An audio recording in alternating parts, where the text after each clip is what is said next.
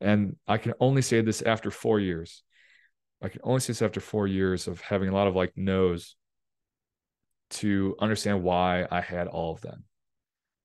And I don't know how else to rephrase that. So I'm going to move on to the next slide. Welcome to the Talking Shop podcast, where I'm here to share stories, lessons, and experiences in sports performance and professional development. And I'm super excited for this episode where I'm sharing my own stories, lessons, and experiences. And more specifically, the 4 biggest lessons from 4 years of full-time coaching. My slides, I got 6 of them. One's an intro, one's an outro, and 4 of the lessons themselves. I'm going to go through the lesson, a few anecdotes from each, the kind of silver lining, and then wrap it all up at the end. So the goal for this podcast, from me to you or me for you, is that you feel related, you learn some things that you can really only learn from experience, and that there's a nugget or 2 that you can kind of take with you to help you kind of navigate these 4 biggest things that I myself have learned. So you're not alone. I'm excited to share the positive, the negative, the good, the bad, kind of everything in between. So I'm super excited for this one. Let's get into it. So first, starting off super strong, the imposter syndrome is real. And first, let's just start with a little definition, or at least, imposter syndrome sounds all good and dandy, right? In theory, but imposter, this like fakeness or dissonance, and I think that happens between what you're saying is happening and what's actually happening / the actions that you're taking. So the imposter syndrome is when you're saying these things and these things are happening because of your words, right? But on the back end, you're kind of not following through. So the 2 stories that I want to share is, first, as a coach in my most recent role, I've been trying to sit down with my athletes one-on-one in my new job at Northwestern. Not a formal chat, but like, let's find a 15-minute chunk of time to sit down and talk. No real agenda beyond just, I want to learn more about you, where you've been, where you want to go, what I can do for you, what's worked well, what hasn't, and kind of everything in between. So formal, not formal, but it was interesting is, believe it or not, student athletes are kind of busy, especially at Northwestern, right? That I wasn't able to get to all of these until like the back half or even like the end of this current fall. And not to kind of toot my own horn, but when I asked, what can I do for you to help your story become real, help you, tell a story that you want to tell at the end of this year, at the end of your 3-4 years, whatever it may be, training or not training related, I got some consistent feedback from the athletes of, not really much. We appreciate what you're doing. We know that you care and that you're invested because you're always at practice when you can be, and the workouts are fresh and fun and kind of all of this stuff. And of course, it like feels good the first time that I heard it, like, I'm glad that they know I care. Hopefully I can like show that, right? But then when it happened like a few more athletes kind of in a row, it was like, oh, like, I'm actually doing like a pretty good job, and it's so hard because feedback is so scarce in our field. And I want to talk about that in 3 kind of scenarios. So we have coaching athletes, you have the coach you, and then you have kind of content, as I'm not a content creator or an influencer, but I'm a coach who makes content. That's kind of how I describe it. But feedback is scarce when you're coaching, and it's usually more negative, kind of to correct, right? Where they're to coach, improve, hey, work on this, hey, that was close-ish, but etc. You can't only coach the positive things that they're doing well, right? Now, that's not to say that you never should, but the ratio, right, of positive to negative is definitely more kind of negative, right? And as a coach, there's not too many people like telling you a great job, and I think it's hard in coaching where a majority of what you're doing is proving stuff didn't happen, right? Reducing the risk of injury. Yeah, there's improved performance, right? But I think we can all agree that like athletes with a low enough training age, they kind of just have to train anyway. So you can't really hang your head on just getting results unless they're like crazy, crazy results that probably not many other coaches could have gotten, right? So it's proving that a lot of stuff didn't happen. And um, and as a coach who creates content, beyond posting and beyond the quantity of likes And the few random messages, which I do really appreciate, I screenshot most of them of someone saying, oh, hey, that podcast episode really clicked for me, or that YouTube episode was great, and so on and so forth. There's not much feedback, right?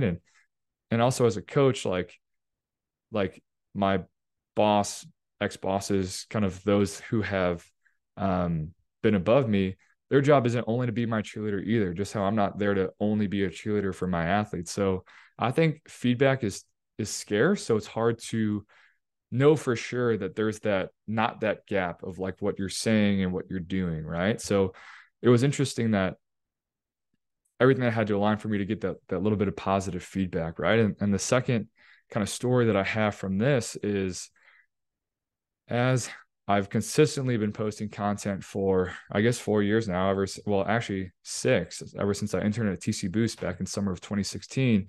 Eric Cressy inspired me to write or start a blog, and the rest is kind of history, but over 1,000 posts on Instagram. This is going to be episode 160 of TSP, the Talking Shop podcast.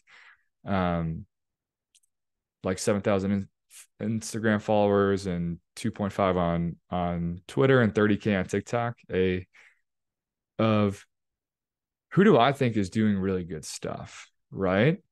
And the ones that came to mind were all late 30s, 40s, 50s that have been doing this 10 plus years. So it's like, who am I to say that me at 4 and in my late 20s, I'm not going to tell my age specifically because I'm not telling any of my current athletes. I think it's kind of funny, to say that I have this crazy new idea, or my podcast is worth listening to, or my thoughts are XYZ. And I think it all comes back to how you frame it, right? Like, these are my stories and experiences, which are real to me, and I think can provide some value to other people, right? I don't think my stuff is clickbaity, but who am I to say that like this is worthy of your time? So that's definitely something that I am super conscious of. But again, and this is the silver lining, cut yourself some slack, because if you're doing all that you can do, then that's all that you can do, right? So if you're doing everything you can to close that gap behind what you're saying and what you're doing, then you're not an imposter, right? So I think that's the first biggest point that hopefully you can relate to. Second, there is value in everything. And it's been interesting to reflect back on this, job search over the last kind of few years, more so of recent, that the stories and experiences that I reference in my interviews and stuff like that are some of the like smaller, not as significant kind of moments of my last kind of 3-4 years. And the one that I reference the most is, coming from the private side, we don't coach that many athletes kind of at once that often. But talking about coaching a lot of athletes, well, I've coached 100 plus athletes in the south side of Chicago that I met 10 minutes ago, and I had to get by and quick. I had to bring the juice, and I had to like lead a super effective warm up, right? And this was super last minute, where it was me, Steve, and Tommy at TC Boost, in the city. And Steve was like, "So you got the warm up today?" And I was like, "Oh, man, you know what, Steve? I'm gonna have you take it, because if the athletes don't run well in there, it was like a football combine. If they don't run well, then then I don't want them to blame me. Me just, I don't know, trying to be funny." And he was like, "You sure?" And I just like thought about it, and I was like, I'll do it. Why not? And that was this relatively insignificant thing that I referenced so much about, like, I can work with a lot of athletes, or that was just one specific experience that I thought was challenging that I did a good job at, right? And I've told this story here before, but this was many, many episodes ago, but I almost left TCU during my master's. I was there to do sports science in the sports science center, and my boss was a really big cluster guy. Like, that was his research thing, right? Do 5 reps racket for 10 seconds, do 5 more. How does that compare to 10 straight, et cetera, et cetera. And I was like a month in, I was in our like dungeon basement lab thing, just like reading research on bar speed, and just like another study. And I remember, calling my parents, just saying like, I can't do this. Like, this sucks. And these thoughts of like, what am I going to tell them at TCU? What am I going to tell people when I go back home? And I'm just like there now, because I was at TCU, right? Like what had happened and changed. And I sent Steve an email, and I specifically remember Steve being one of my old bosses, just asking for his kind of 2 cents, right? Because he was in the field, so he kind of gets it more than like a parent would. And he was like, the grass is always greener, like stick it out, see what happens. And fast forward 2 weeks, I'm doing applied sports science with the baseball team. Fast forward 2 months, I'm traveling with the beach volleyball team. That turns into my thesis. And the fact that I got my thesis published and going through that process is a huge, kind of foundational moment of my kind of like sports science or data fascination, or one of my kind of unique kind of spins on sports performance and stuff. So just crazy to think back that like how different it all would have been if I'd left TCU.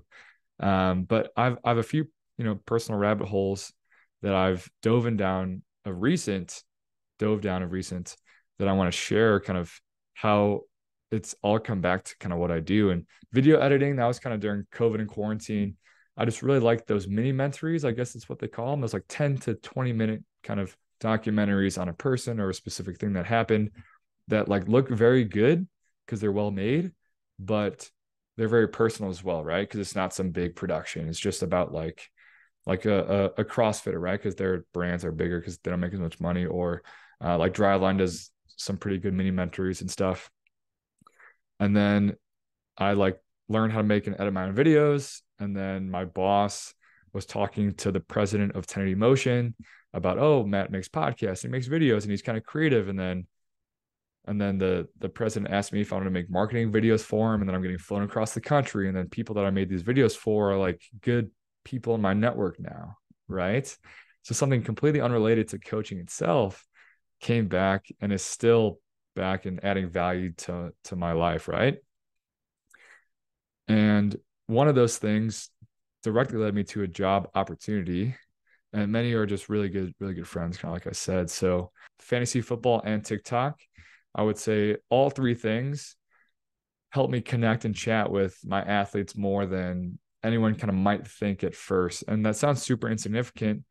And although like I'm super into training and what I do and I enjoy it, and I want to teach, and I'd like can word vomit all of this training stuff and explain my thought process and my whys, like so my old like middle school, high school boys just want to like talk about fantasy football, right? And my first year doing it was last year, and I had so much more to talk about. And my athletes would come running in, and they'd like have all these things that they want to talk to me about because I'd start following the NFL, and I knew how many points guys were scoring and stuff like that.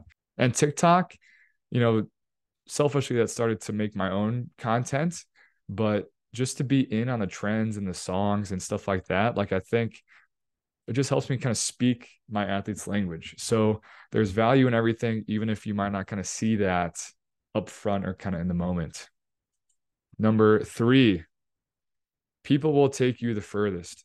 And there's a quote that I've said that I've spun and I'll repeat of, people always say it's about who you know. And this was the biggest kind of roadblock or issue that I ran into when I was looking for jobs and networking, kind of doing all of these things, was these people were like, oh, wow, it's actually a pretty crazy tree that's kind of led you from the beginning of your journey to that person, et cetera, down all the way to me.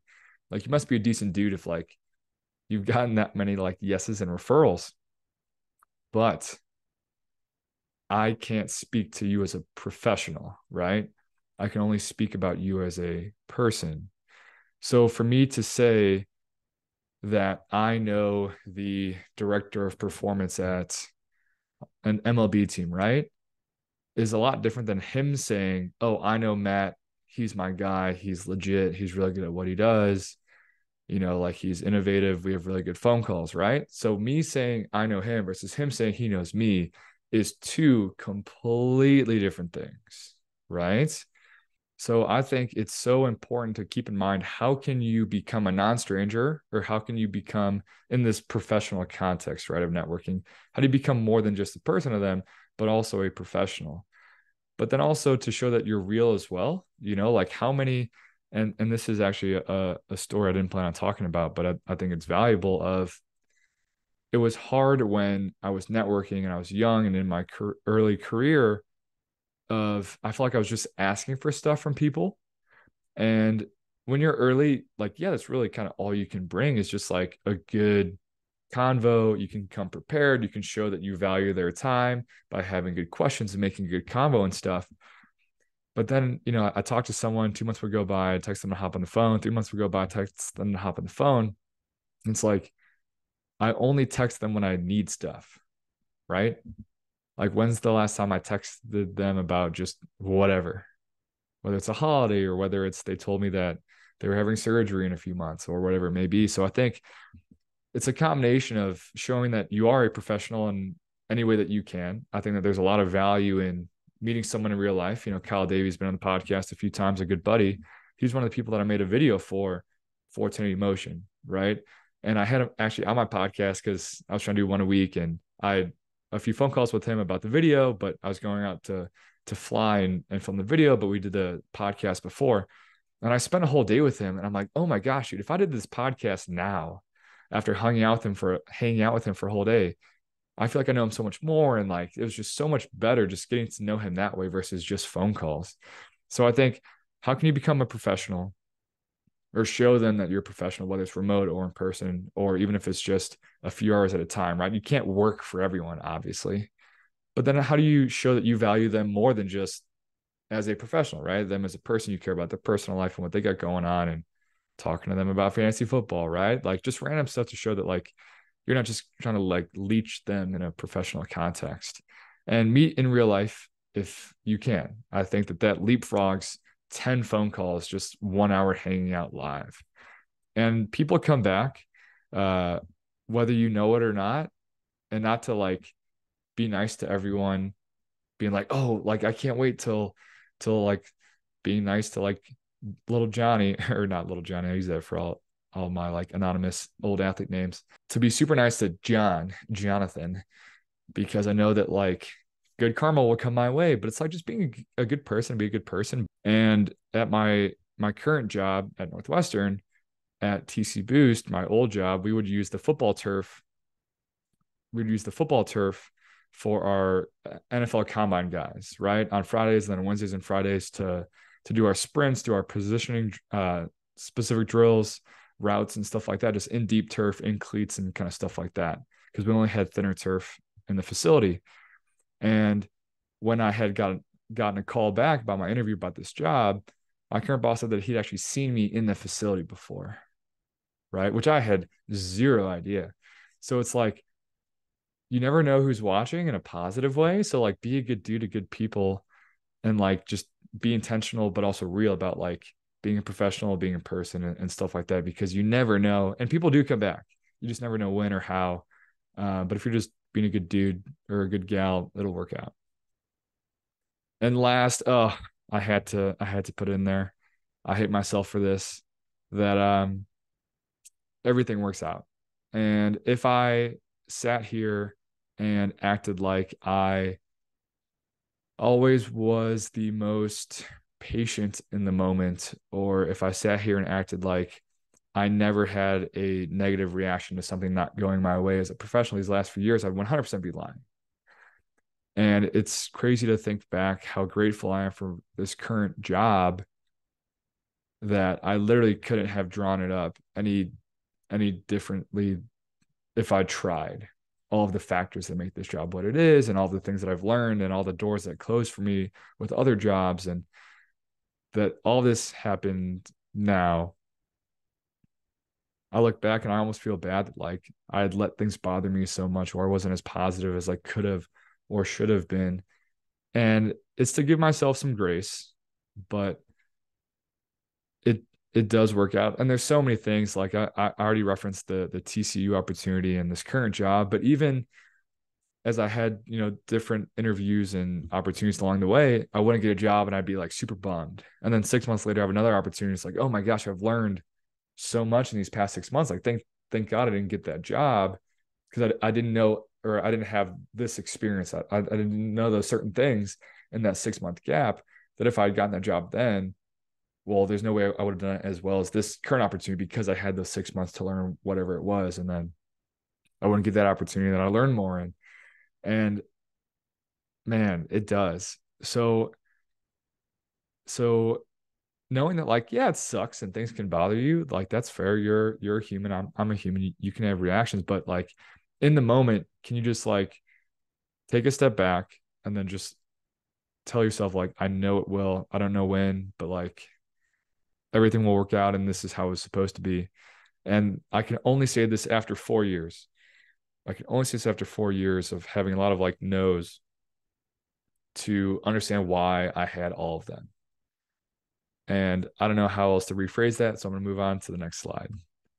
Closing 4 points, 4 bullet points of kind of take homes. So, number one, the imposter syndrome, how to combat that. There's no kind of better phrase that I found to kind of summarize how to combat imposter syndrome than just be excellent, right? Like, I can't make myself jump from 4 years to 10 years of experience, right? I can't control how many likes I'm getting, or I'm not going to inauthentically be clickbaity or whatever it may be. But I can just be excellent and really good at like everything I do and know that I did my homework, I did it the right way, I didn't cut corners, and just like excellence and excellent just like came to mind. If you ever have those thoughts of like, should I be here? Do I deserve to be here? Like, I hope no one calls me out and stuff. So just like be excellent. Number two, to bring to life that there is value in everything is be hesitant to say no. And there are so many things, like I said, that it would have been easy to say, no, I'm not going to do that warm up at that one random day a few summers ago, kind of in the city. Or it would have been easy to say no to, oh, do you want to like make videos for 1080? And I actually told him, I was like, I just make like videos in my basement, right? Like it's just me messing around with like video editing techniques that I just like watched a tutorial on 10 minutes before, and then I just wanted to see if I could do it myself, right?